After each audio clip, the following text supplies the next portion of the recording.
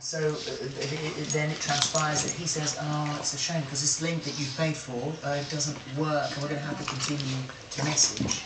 And then the money gets higher because he says, "I want to come and see you."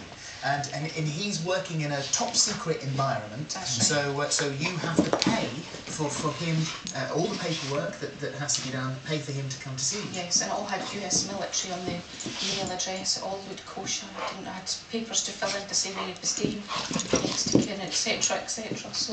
And didn't it strike you as no point did it strike you as being strange that you were having to pay for a soldier's leave? No. This is Megan finally playing with Aoife. And this was something you went to 5 days after we've got her. Money. This was £4,000. Yep. I was told I would get the money back as soon as he came to Scotland. We would just go to a bank and we'd get the money back. And you spoke to him on the phone? Well, I didn't speak to him on the phone. I had this link twice which didn't work. It was so distant. The accent was very, very strange. You said it was a sort of a Chinese, Asian American very strange accent, but I just laughed.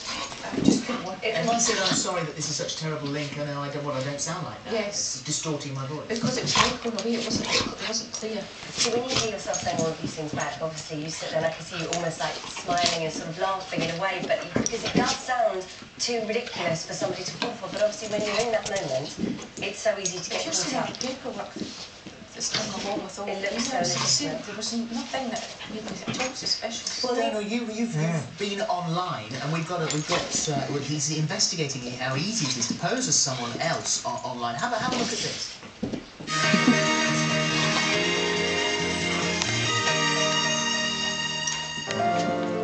This month, thousands of Brits will log on to internet dating sites hoping to meet the man or woman of their dreams in time for Christmas. However, how do you know who you're chatting to really is the person they say they are? Meet this American G.I. Joe, a million miles away from home, lonely and looking for love in flight. Or if GIs aren't your cup of tea, what single female wouldn't want to be swept off her feet by this officer and a gentleman when his ship docks in port?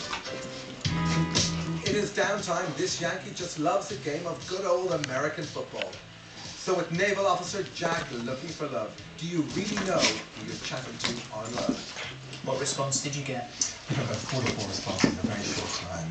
I think actually we did about as well as you did, and you did very, very well.